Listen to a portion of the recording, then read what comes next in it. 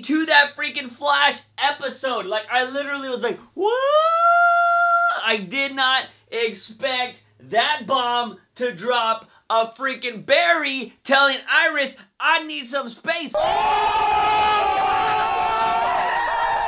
Girl, when he tells you that, you should have been like, bitch, then go watch Star Wars. Legit was not expecting that. Like, I thought Iris was gonna be the one to do it if they were gonna break it off, but then she was like, I love you, Barry, and I know that no matter what, I'm gonna love you, and you too. And then Barry comes out of nowhere, and he's all like, look, I did ask you, and this and that, and bada bing, bada boom, it's over, bitch! And I was just like, oh my God, because you know what this does? Do you know what this does? It opens up the door for the return of the Queen, Patty Spivot! Now, I already know what you guys are thinking. She's on another show, Juice. She's never gonna come back, Juice. Let go of the dream, Juice. I'll never let go of the dream because I don't give up on my dreams, motherfuckers. No, I will tell you that what this does is it just says that this is a chance for her to come back. I don't think she'll come back because she is on another show, but... So you're telling me there's a chance? Yeah! And that's all I need. Team Patty, Team Patty. Also, just gonna throw it out there, this is kind of Iris's fault. What? What? Yeah, I said it. It's kind of Iris's fault because of the way she was acting with the whole thing. Does she have the right to act that way? Yeah, but you gotta live with your consequences, Iris. Totally your freaking fault. Now I know what you're thinking. You're like, what? That's totally fucking Barry's fault because he asked her to marry her when he didn't really love her and blah, blah, blah, blah, blah. No. Look, if you were one of those people that thinks that it's okay for Barry to bitch out Wally, but it's not okay for what he did to Iris, no. Fuck you! You can't have it both ways. It's either Barry can be full on dick or not dick at all, okay? You can't have it both ways. Barry is a bitch in both situations or he's not. You can't pick and choose with these things because, man, woo, Barry's been knocking them out of the park lately. And people are having to come save his ass like crazy all of the time. But man, oh man, this episode takes the cake. Back to the whole Iris's fault thing. At the beginning of this episode, when she's not wearing her ring and Barry's all like, Iris, did I lose you? And she just walks away like nothing. I was just like, oh, bitch. I was all, Patty would have never done that. Patty would have understood. You know, she wouldn't have left or lost Barry. The problem here was Barry just didn't want to commit. Barry was all like, I can't tell you my secret identity because Patty had to figure it out himself. What? But she wouldn't have pulled an Iris and been like, your fault, Iris. I'm going to put it there. Your fault. Also, this episode was about Barry learning to live with his consequences. So he knows all about consequences. So Iris, you should learn that you have consequences for the way you act too, girl. In all seriousness, I was blown away by the ending. I was not expecting that. I thought Iris probably had been like, we need to just wait a little bit. But hearing it come from Barry and him saying that they need space and he's going to go stay with Cisco and like everything, I was just like, wow, was not expecting that at all. So another big thing happened in this episode, and you Eddie lovers finally got to see your damn hero come back because all of the time, every time there is a mystery that needs to be solved in Flash, I always get the theory, well, maybe it's Eddie because Eddie this and Eddie that. No, he's not coming back. He's got as much chance of coming back as Patty does, all right? But I get you. I gotta be on that same boat with you because I want Patty to come back. But I do realize how little chance she's got. But so you're telling me there's a chance?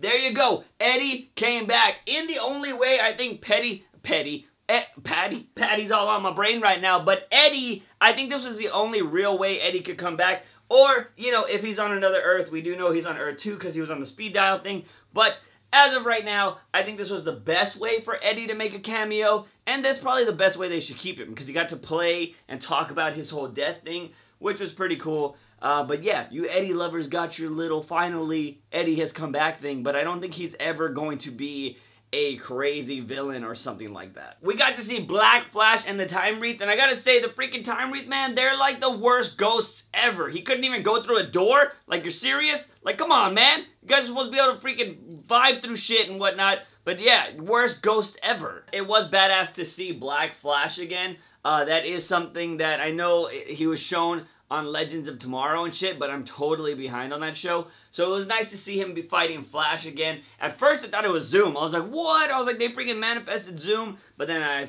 finally saw his face and I was like, oh shit, it's Black Flash. It's legit. This episode just brought back all of the original OP people, but totally left out Patty. Thanks, guys. Thanks, CW. Fucked up. But seriously, we got to see a lot of old faces in this episode. It was pretty badass. We got to see a lot of cool characters. And just the way they were going about trying to save Wally was really cool. The Speed Force was pissed off at Barry. They wanted to teach him another lesson like they did before, but with a little bit more attitude this time around. We got to see Snart again. Why have they not fucking brought back Snart? Like, bring back Snart already. Stop making these visions and all this other shit. Find a way to bring him back so we could have the damn freaking Flash Rogues Gallery in one whole episode trying to take down the Flash. That is something I want to see. Please bring back Snart to real life at some point.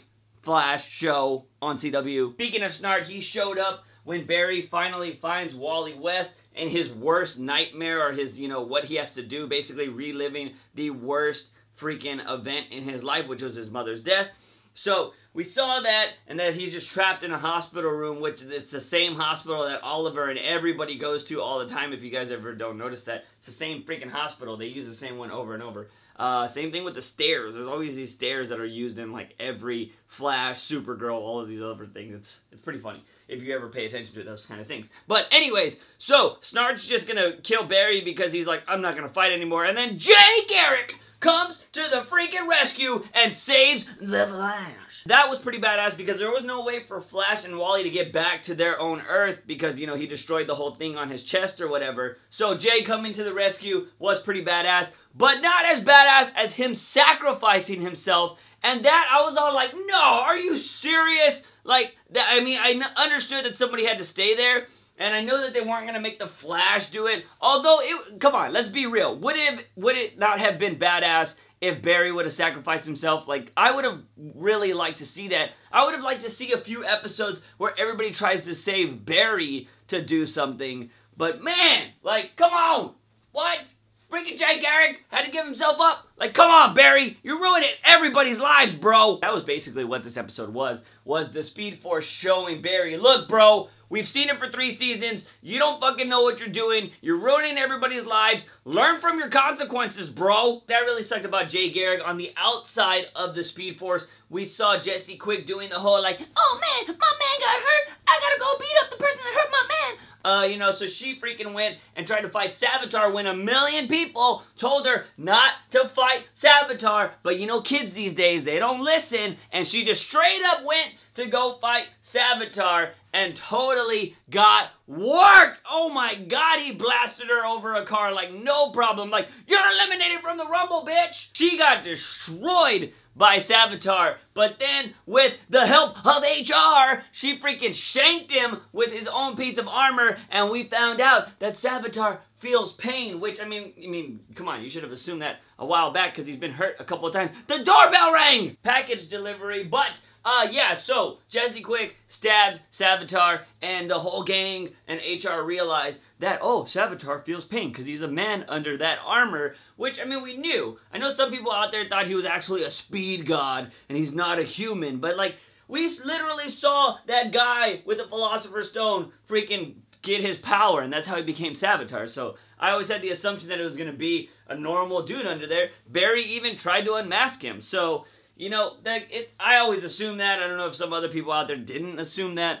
But, yeah, it was just always armor for some reason. I'm just hoping it's not gonna be like, oh, it's HR, or it's freaking Harris, it's freaking this, or he's freaking Barry, or, I just want him to be some dude we don't even know. And, like, we've never seen before. I'm tired of these reveals that it's somebody from the past or whatever. I just want it to be some random person. And like, ooh, surprise! Because everything else has been done. We've had the reveal. We've had too many reveals where it's other people. And it's just like, whatever. Who cares? Let's just move on and do something different. Like the end of this episode when freaking Barry was all like, I need space, bitch! Totally didn't expect that. But I really like the move. Because then now that puts the brakes on this relationship.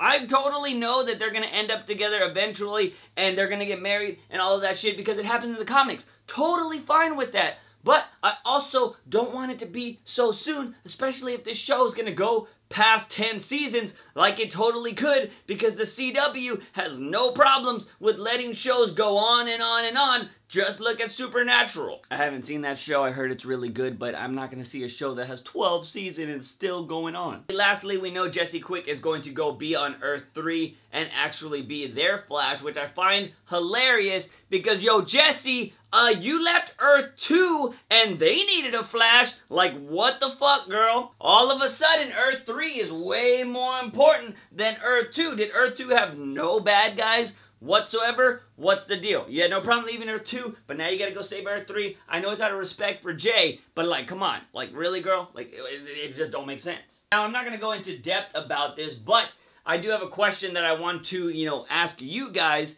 Do you think that anything is going to come from, you know, Savitar saying that he has big plans for Jesse Quick? Is that going to be something that is going to be part of this show? Do you think it's something they just threw in there because Savitar was trying to intimidate her? Because she left. She went to Earth 3 to go do whatever she wants to do, or whatever she's, you know, to go protect that world while Jay's stuck in the Speed Force. So is that just her leaving automatically, you know, negate that? Like, it's not going to be an issue anymore? Or is it because she goes to Earth 3 that, you know, freaking freak with the freak on the freak, that Savitar will be able to do something with her, you know, because he could probably travel wherever the hell he wants, so it's not going to matter where she goes. If he wants to do, if he has plans for her, bada bing, bada boom, they're going to happen. So let me know what you think's going to happen. I'll throw this idea out there just to get your brain flowing.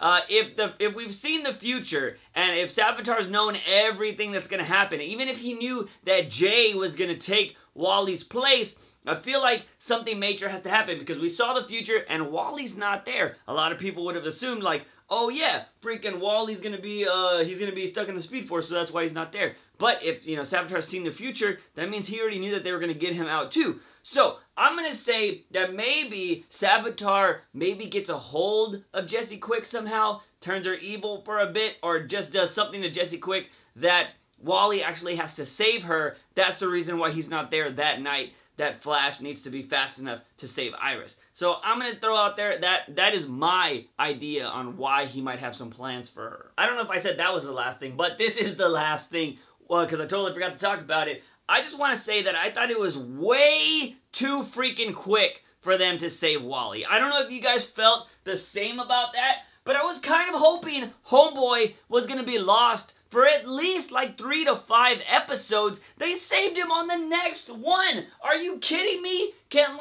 we let him like suffer for a little bit? I know he had to watch the same thing over and over, but like, why do they gotta save him immediately? Like, why can't they linger? How is it that they know all the answers to everything all the freaking time immediately? Like, let it linger, let it just like build up tension. Like, when are they gonna save Wally? Like, I was kind of hoping that they were going to fail to save Wally, because that would have added more, like, oh my god, like Joe would have been probably going a little bit crazy. You know, same thing with Iris, that would have put more tension on the relationship. I don't like how easy it was for them to save him. I wish it would have been a little bit harder, but, you know, they literally went to the Speed Force and opened a door to save him. And I was just like, come on. Like, I was kind of hoping there was going to be something more that had to be done. Or if Barry would have sacrificed himself. If Barry would have sacrificed himself and he would have got stuck in the Speed Force, and the show would have been kind of the Wally and Jesse show for like 2 or 3 episodes while they try to figure out what they can do,